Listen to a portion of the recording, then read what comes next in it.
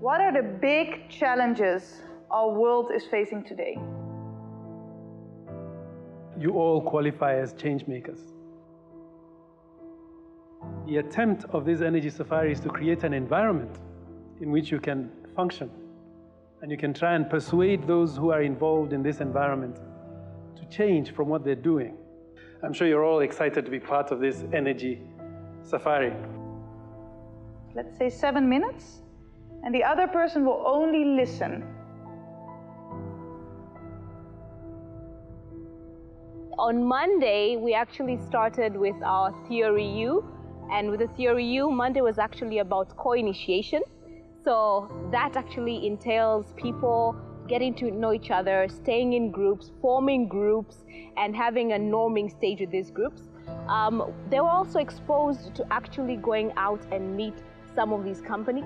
When you look at company challenges that are working around the renewable energy space, and they had an interaction, so getting to know more about their business models, some of the challenges that they're actually facing as a company, and how they're reaching out to their consumers, the users.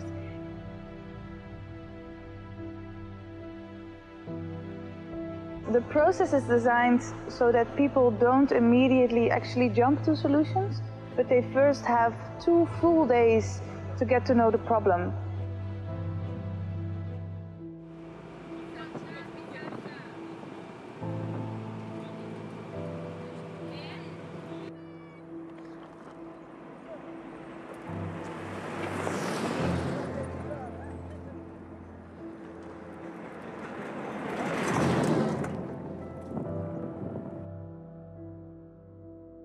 Tuesday, we started with actually a plenary session.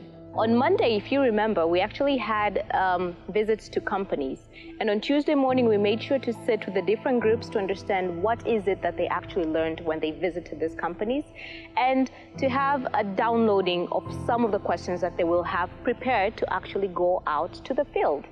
So the day was actually filled with a trip out to Kitumbini and Komolo village, and the participants spent the whole day interacting. There's some who actually met beekeepers. There are others who were working with understanding how mini-grids work. And the reason why we do the learning journeys is that we say it's a sense journey. It's just not about seeing, it's about feeling, it's about hearing, it's about touching. So that is what Tuesday was all about, actually walking in the shoes of the user, so that when we're devising the solutions that we are going to put forward, these solutions actually come through a space that actually says that you know what it's all about. And that was all about Tuesday.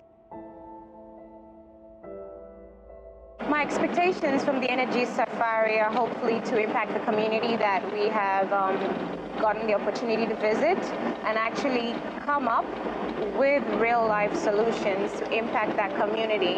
And in this particular instance is providing business opportunities for these vulnerable societies using mini-grids and solar panels and renewable energy. So I'm hoping that we don't just give them hope, but actually come back and impact the society in a positive way.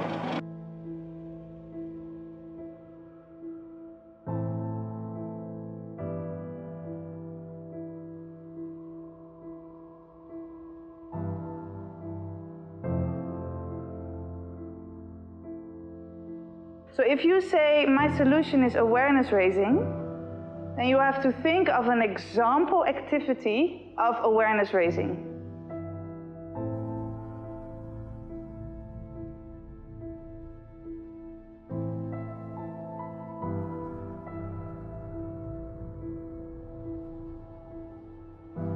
Wednesday was all about sense making. We were out on the learning journey on Tuesday. Wednesday morning, we started with 3D mapping.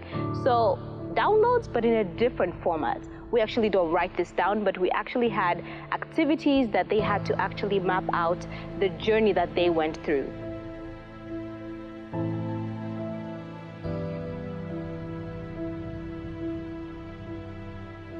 So right now, moving from sense making and 3D mapping, we actually have moved into brainstorming.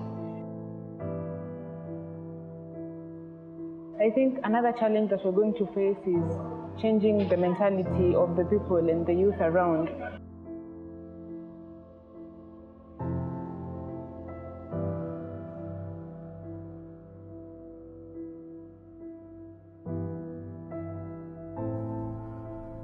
In this safari, you have managed to take the youth and the youth themselves to experience what is really happening in the rural areas. It's a really powerful concept to engage youth in energy issues. This time we thought we will focus specifically on productive use of energy because it's a very big thing here. In the rural areas around Arusha, I think many of the mini-grid developers are struggling with this, and they can really help some young, innovative, fresh minds to help them crack the nut.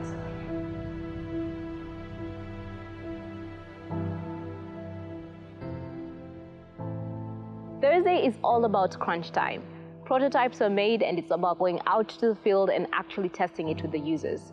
There are those who actually have to go back to Komolo and Kitumbini, but others have actually seen and devised solutions that they now have to meet other different stakeholders within the productive use of electricity value chain. There's going to be iterations.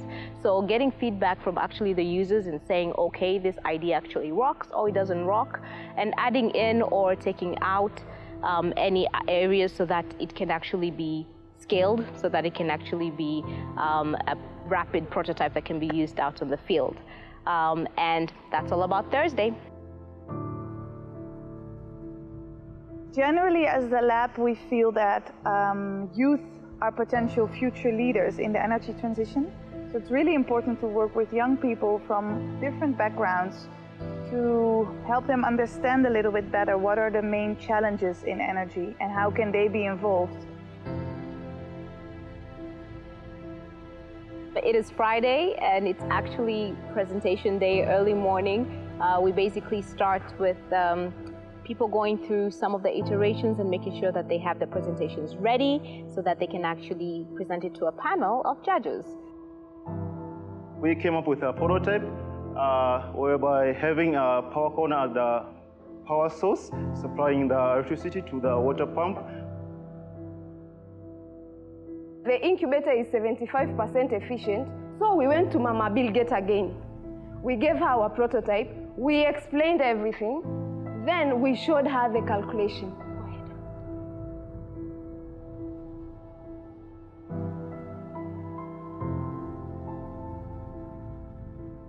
You know, our case was, bringing people here, making sure that they learn through the journey and do what they've done today. I'm really glad with this group.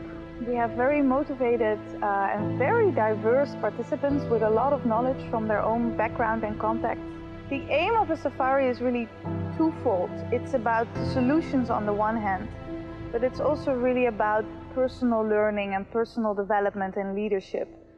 We realize that 5 days is very short to tackle such complex issues, so we don't want to only focus on the solutions, we also really focus on the individuals and on the network they will have after the safari.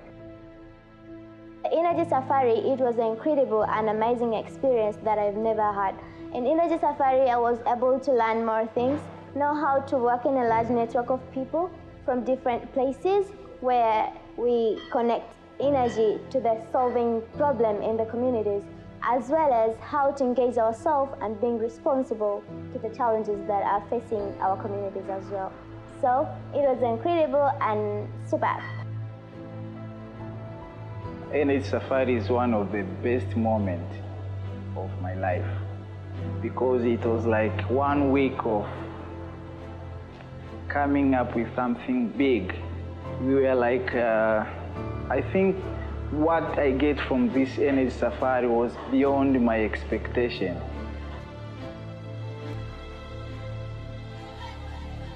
Yeah.